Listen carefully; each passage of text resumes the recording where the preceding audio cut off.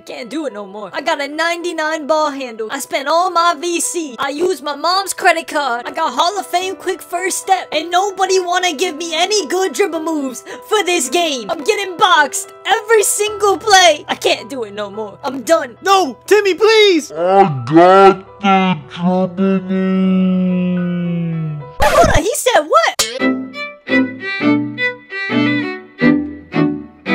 After that day, I promised myself I would never let anyone else go out like that. I'ma give y'all the best dribble moves. What's up, Silly Squad? It's your boy, Dribble God Grinding. And today, I'ma give y'all the best dribble moves for every single build in NBA 2K23. I got y'all with dribble moves if you're a 6'1" player. I got y'all with the dribble moves if you're a 6'9" player. I got y'all with the dribble moves if you're a 7'2" inside center with no ball handling whatsoever. It don't matter. The clips you're seeing on the screen right now are of my 6'9" player and my brand new 6'1" player. Now my 6'1" player is an offensive menace. If y'all get 1K likes on this video in a day, I will release the build video on that build. He is going to be my main threes and pro-am build. Cause y'all know me, I like to challenge athletes and celebrities to 5v5 pro-am wages. I may have one coming up, by the way, with someone whose name rhymes with Bait Hobinson, if you know what I'm saying. So yeah, make sure to sub with notifications on for that, cause that's gonna be hilarious. But because of my experience with this new build and of course my 6'9" demigod build, I'm one of the more qualified people to tell you the best dribble moves for each and every build. Not only am I gonna give you the best dribble moves in the game for each build, I'm also gonna give y'all a dribble tutorial to show y'all how to use the moves I'm giving you, as well as the best playmaking badges to put on each specific build. All I ask for in return for all this information in one video is for you to drop a sub with notifications on. We're almost there at 800K. Now y'all, I'm not trying to waste y'all's time, so let's get into it. Alright y'all, before we even get into the dribble moves, I'm gonna show y'all two highly requested moves that literally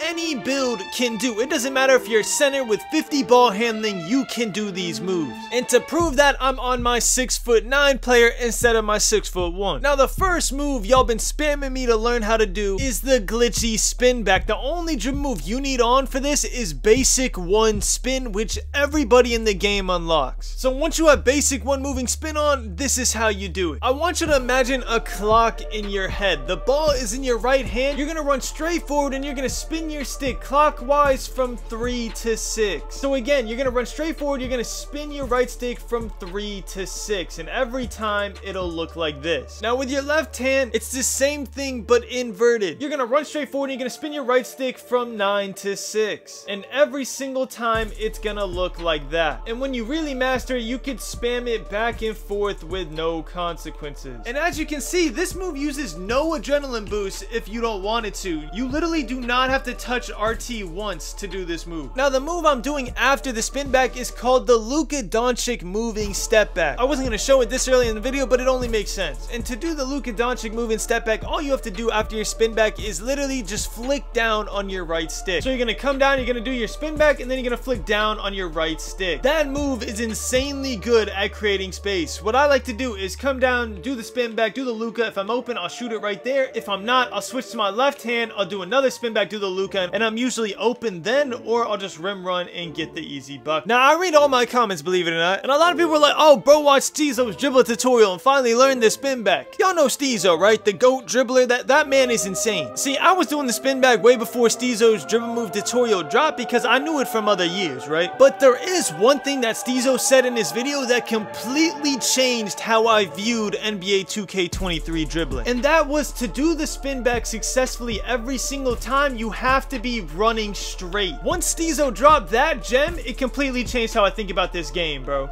Because I was over here wondering why I was messing up and doing the spin back like this sometimes, right? And that's because I was running at an angle. But once you know that you have to be going straight, you can combo so many moves if you just learn the timing. For example, if you do a move in behind the back, you wait a second, then you do the spin back. You don't do it right away because you're still at an angle. Same with this super fast crossover move I'm gonna teach you. Once you straighten out, you can spin it back. And make sure y'all wait for this, because that is actually my favorite move in the game right there. That whole combo absolutely destroys defenders. But the second move that literally anybody can do with, I'm pretty sure, any signature size up, because I've tried this out with 3 signature size ups, is this move right here. I'm sure you've been seeing it in a lot of my videos and have been wondering how I do it, because that move is super glitchy to step back from. The ball's in your right hand, you're gonna hold RT and you're gonna flick your right stick top left. And the second the ball hits your left hand, you're gonna keep holding RT and you're gonna flick your right stick top right. And what that does is a super glitchy long sidestep animation that also moves you forward a little bit, so it perfectly sets up the LeBron step back and gives you a ton of space. So y'all, those are the 2 moves that any build can do, doesn't matter your ball control. And for the second move, it doesn't even matter what SIGs you have on. But let's get into the SIGs that I have on my 6'9" players so I could teach my tall guards how to dribble in this game. Alright, so for your dribble style, you're gonna go Michael Jordan, easily the fastest dribble style in the game. If for some reason you don't like Michael Jordan, which I haven't met a single person who doesn't, you could also go pro, but Michael Jordan is extremely fast. Your signature size up is completely preference. If you want a fast left to right spam, which is what I prefer now, then go Tracy McGrady. Tracy McGrady has by far the fastest spam dribble moves for taller players. The other signature size up I was using at first was Paul George, but it's honestly a night and day difference. Look how slow Paul George is and look how fast Tracy McGrady is. They're not even comparable anymore. I don't know why I had on Paul George for so long, but Tracy McGrady is by far the best in my opinion. For your size up escape package, if you want the super glitchy hopback and you have under a 90 ball handling, which my 6'9" does, then you have to use LeBron James to get that glitchy step back. Now, if you're a taller or shorter player, let's say you're a 6'8" with 90 ball handling, if you can unlock Damian Lillard, 1000% use Damian Lillard. Damian Lillard gets the same hopback, but gets a better speed boost animation. Damian Lillard is by far the best size of escape package for people who care about the LeBron step back and want a speed boost. Now, if you don't care about the LeBron step back at all, you do not care about creating that much space with that move, then your best bet is to go the John Wall size up escape package. I'll show more why on my smaller build, but the John Wall size up escape package is what all the comp smaller guards are using because it offers a variety of speed boosts, but it has no step back move. So just keep that in mind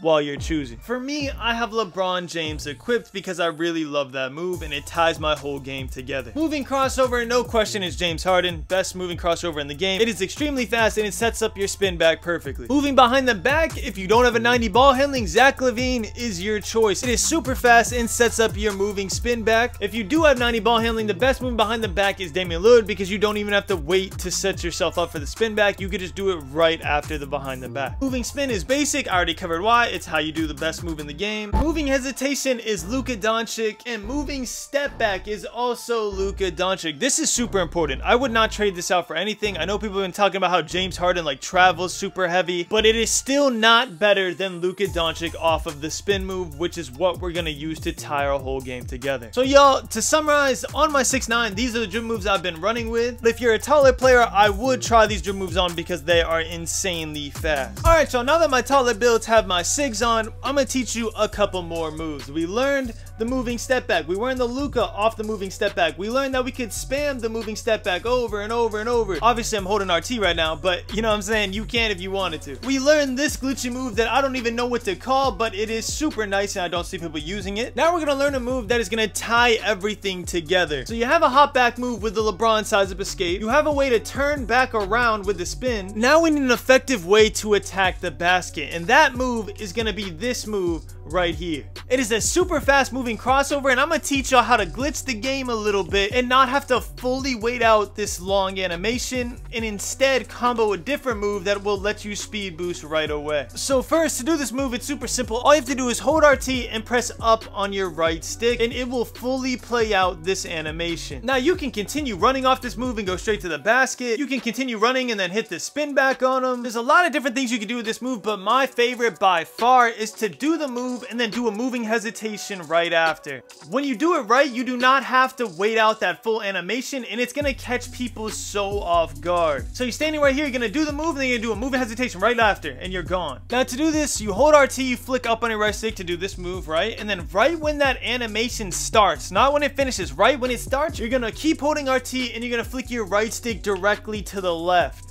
and altogether it's gonna look like that. Now, if you're getting this right here where you do the move and then you do the hesitation right after, it's because you're not doing the hesitation quick enough. I'm not sure if y'all noticed, but there's a little bit of a delay to this game, and it's such a big delay that I kind of use it to my advantage. I do both moves right after each other before it even finishes playing out. So I'll hold RT and I'll flick up on my right stick and directly right stick directly to the left. So I flick up on the right stick and then left on the right stick right after. Now, the reason I have Tracy McGrady's signature sides up is because of how fast you can spam left and right with, but at the same time, the speed boost moves it offers. One of the moves, if the ball is in your right hand, literally all you do is you flick your right stick diagonally down to the left and it gives you a behind the back, and then you sprint right after it. This move is extremely fast. You could just run right out of it. You could spam it left and right as well. It doesn't matter. It obviously takes adrenaline boost because I'm holding RT. You can also do this with T-Max crossover move, which to do that, you're not holding RT. You literally just flick your right stick diagonally top left. And if you do that, you get that speed boost move here. And to do it the opposite side, you just do diagonally top right. Alright, y'all, that's pretty much it for my taller builds. When you combo it all together, it looks something like this. But now let's get into my 6'1" guard builds. I got a short tutorial for y'all because I've only been labbing them for about a day or two. But I already found some glitchy dribble moves that you're gonna want to see. Alright, y'all, here are my dribble moves for my 6'1". Not gonna go through every single one because I feel like this video is gonna be way too long. But you can see what I said on the 6'9" happening here. The Damian Lillard size up escape is amazing. The Damian Lillard behind the back is amazing, and I can use it on my 6'1" because I have a higher than 90 ball handling. The only major difference here is signature size up Steve Francis, and you will see exactly why in a second. Alright, for my short guards, I'm gonna speed through this because like I said, I haven't had much time to really lab this build yet. I'm still grinding it out. I will become him on this build, do not worry. I absolutely love it. I'm gonna show you some really good speed boost moves. So first, if you remember from 2K22 how to do the Trae Young escape package, even though we don't have Trae Young escape on, Damian Lillard is extremely fast, so you want to be able to do that as well. As you see, you can spam it left to right. I'm out of adrenaline boost, but you know, you can spam it left to right, and it is just a super fast move to come off a screen with, especially if you get that glitchy speed boost animation just like that. And to do that move, if you're dribbling in your left hand, you're gonna hold RT and you're gonna flick your right stick diagonally up to the right, and if you're dribbling with your right hand, you're gonna flick your right stick directly up to the left, and then obviously you're just gonna run right after. The next move I want to show y'all is a move that has to do with what signature size that we chose, and that is this behind the back right here. You could spam it back and forth. It is super quick. It is a really good misdirection move. You could speed boost out of it as well. It is just a super good move to learn. You could spam it left and right. Sometimes you go through the legs with it. You can go behind the back. It can really fake out defenders. Let's say the screen's on the right side. You can pretend like you're gonna speed boost over here. Then once you get here behind the back to the left side, and then pull your green right there. Or if you're good, pull your green, because I obviously should have waited. To do this move, it's super simple. You don't have to hold RT. Literally, all you do is flick your right stick diagonally down to the right if you're dribbling with your left hand, and diagonally down to the left if you're dribbling with your right hand.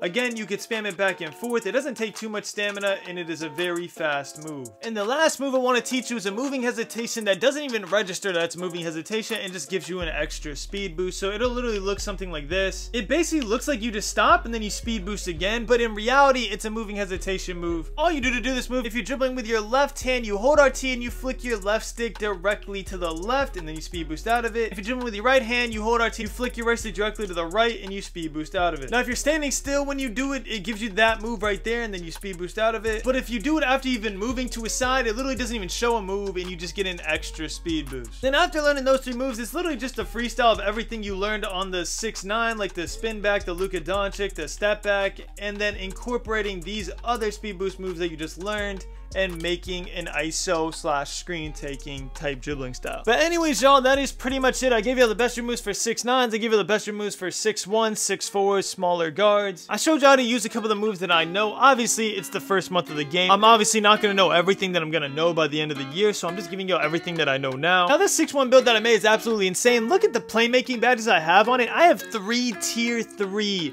playmaking badges on this build. If you're a small guard with like 30 plus playmaking badges, this is how I would distribute them. If you're not and you're a tall guard, and if you're a tall guard, this is how I distribute them on my 6'9". Anyways, I'm not gonna lie, I'm tired. I have not been feeling well these past couple of days, but I will have that Rush Royale that I mentioned in one of my other videos coming out either Friday or Saturday, so make sure y'all sub with notifications on. I'm sorry for the delay on this video. Like I said, I wasn't feeling too well. I'm starting to feel a little better now, but no matter what, I'm gonna keep on grinding. So thank y'all so much for watching. I love you all, and as always, keep grinding. Ballin', 2K, we never be falling.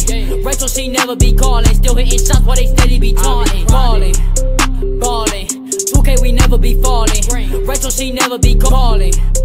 Ballin'. 2K we never be falling. Rachel she never be calling. Still hitting shots while they steady be